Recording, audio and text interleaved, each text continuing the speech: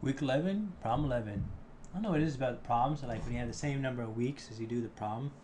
There's something zenful about that. Alright, assume a transparent rod of diameter 6 micrometers has an index refraction of 1.2. Determine the maximum angle theta for which the light rays incident on the end of the rod in the figure below are subject to total internal reflection along the walls of the rod. Your answer defines the size of the cone of acceptance for the rod. Alright, so there's probably some dirty joke there, but I can't think of it right now, so I'll tell it later when no one's around. So my conceptually understanding here, I like to think of it, so a piece of light comes in, it's going to bounce off, and then it's going to keep reflecting on inside the rod. There's like fiber optics type concept here. So the way I like to think of it is like skipping stones off the pond. When you skip a stone, you want it to hit real flat, but if you hit it too hard, it's going to go through. So the idea here is you want to have a very small angle where the light hits the side of the rod, and it's going to basically skip off the insides of the rod and then continue on. And it's going to be inside the rod, I guess. We'll see. We'll go through the maths. All right. So I'm going to start, because I have no idea what to do here, by writing down Snell's law, because if nothing else, I'm pretty sure that's going to apply here. So we have sine theta 1 over v1 equals sine of theta 2 over v2. So we have some light, comes in, goes like this. I can maybe change that guy up a little bit, I think. What? No, I didn't mean to push that button. Nope, nope. There we go. I made a whole bunch of little teeny dots. Should have made just one big one. Alright, I'm going to use a line. Oh, make it go like this. There we go. Perfect. Okay. So this is, that should be blue. It should really be blue. There we go. And thicker. Bam, perfect. Thank you. Alright, so now that's going to be the how the light reflects. So now the part we're going to have to worry about here is which angle do we use? Where is this theta 2 and how does it play in to the what we're doing? So make dotted. Yes. Probably should make it black. No. There we go. All right. So this is, let's look up Snell's law real quick, just to verify. Snell's law. So the angle is always measured from the normal line, the perpendicular. So this right here is going to be theta 2. And then this is going to be theta 3. Actually, I'm going to take a step back here. So we're going to have, can I make this smaller? Small. There we go. Whoa. Did I go the wrong direction on that? I think I did. So this guy right here is going to be theta 2. I'll call this guy theta 3. I'll call this guy theta 4. Yep, turn that guy sideways. Yep, because the perpendicular here is left and right. This perpendicular here is up and down. Got it. So now we have our picture. Though I had to draw it crazy small. Okay. Okay, so first thing we're going to have to do then is, so the concept here, before we get too carried away, is once this line up here at the top hits the side of the wall, what's going to happen is it's not going to reflect, it's not going to pass through it, it's not going to refract through, it's going to go straight like this. And this is the limit for complete internal reflection. Complete internal reflection means that when it hits the wall, shrink this guy down a little bit. Oh, there we go. That we know, there we go. that theta 4 equals 90 degrees. The idea here is this is what it means by complete internal reflection. So really, this will be the maximum angle that we can have to get this 90 degrees here. So if we had this angle smaller, then it would start bouncing back and forth, pew, pew, pew, pew, pew, and such, you know, so forth, with inside the this glass rod. Why are you still there? There we go. Okay, so let's find theta 2. Maybe we can work backwards. So we want to find theta 1, which is what I have affectionately dubbed theta. So we're going to start here and work our way backward. So I'm going to start with sine of theta 4. I might like a bigger pen. Bigger pen, bigger pen. Click. There we go. Yeah, it's too big.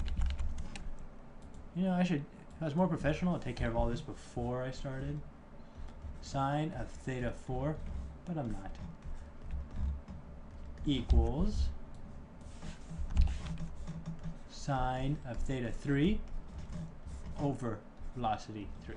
Alright, so velocity, do we have an index or a fraction? Okay, so now we need to find what the velocity of the speed in the glass is. So I'm going to call this 2 and 3, because if you look back at the picture, which I guess I have to show it to you for you to see it, V2, 3 equals n divided by, nope, equals c divided by. Velocity 2 and 3, 2.99 times 10, 99 times 10 to the 8th divided by, was it 1.6? 1.2, 1.2.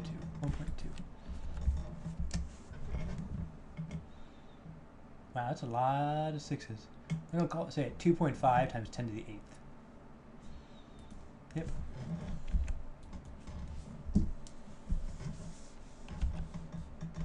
.5 times 10 to the 8th. Alright.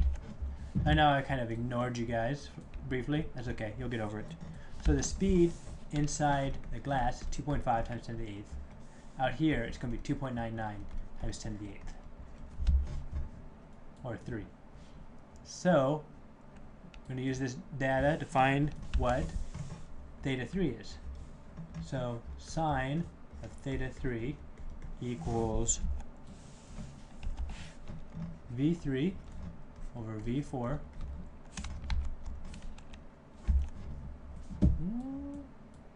times sine of theta 4.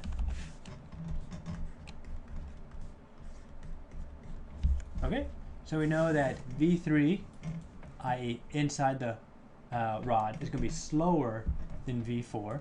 So we know that this number, V3 divided by V4, is going to be less than 1, greater than 1?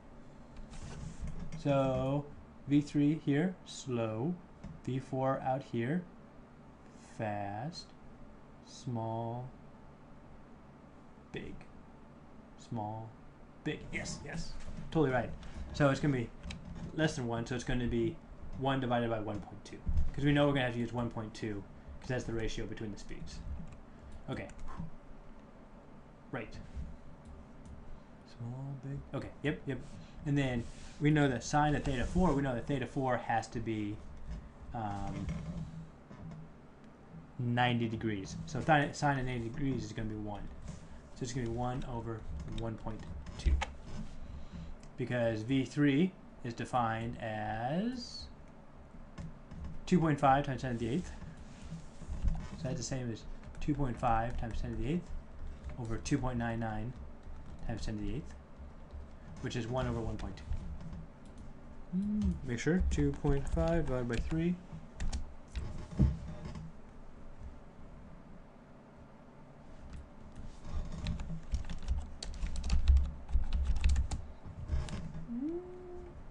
Okay, I'm good with this now. Really, I wasn't trying to convince you. I was trying to convince me. But I played it off as if I was. Alright, so now we're going to find the arc sine of 1 divided by 1.2. So this should give us an angle.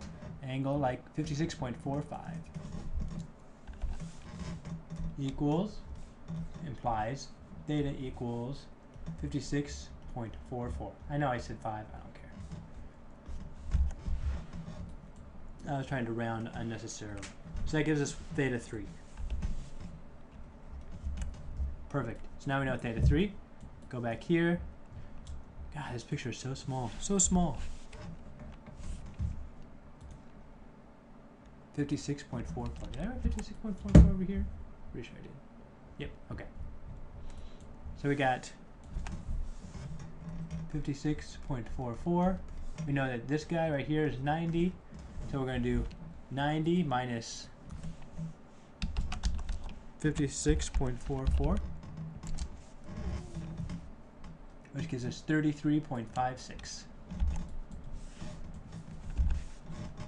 33.56. So theta 2 is 33.56.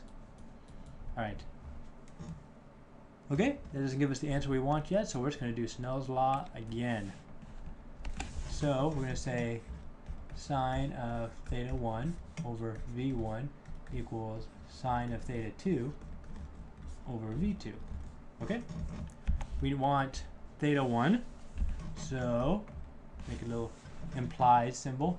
v1 over v2 is times sine of theta 2 equals sine of theta 1. That seem reasonable? Yeah, okay. So where v1 is out here, and that's fast, and then inside is slow, big divided by small, should be big, so it's going to be 1.2 equals 1.2, which is the same as 3 times 10 to the 8th divided by 2.5 times 10 to the 8th. If you get confused, just actually use the real velocities because we already have them. I'm just skipping steps and being lazy. Yeah, that's exactly what I'm doing. I like to try and put myself on a pedestal, but that's just not happening this time. All right, 33.56.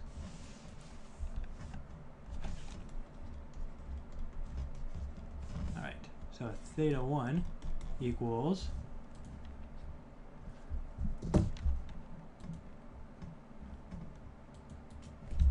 sine of degrees 1.2 times arc sine of, so to find theta 1, we're going to take the arc sine of 1.2 sine of 33.56. So arc sine of 1.2 sine, and it gives us 41.56. 41.56 degrees.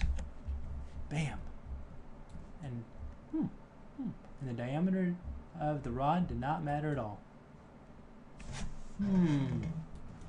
It's almost peculiar.